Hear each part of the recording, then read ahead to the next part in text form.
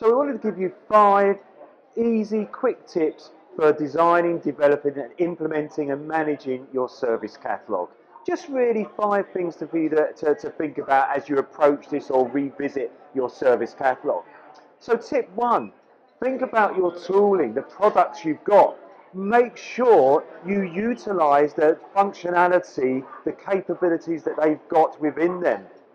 Think about driving them, but also letting them guide you. They will have been designed around effective service catalogue management, so make sure you take advantage of all the rich functionality you've paid and invested in.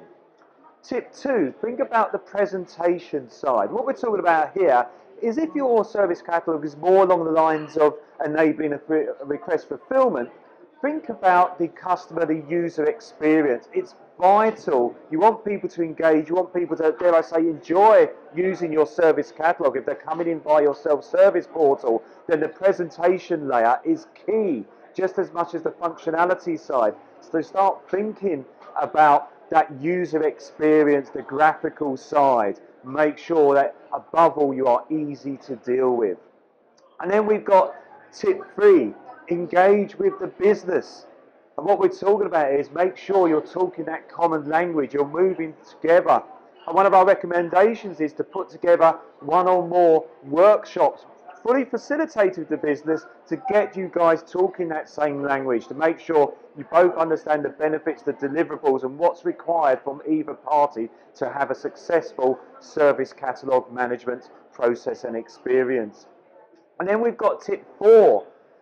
Think about starting somewhere. Now what we mean by that is often we find that some of our customers spend months, even years, trying to design and develop the perfect service catalogue before actually publishing something.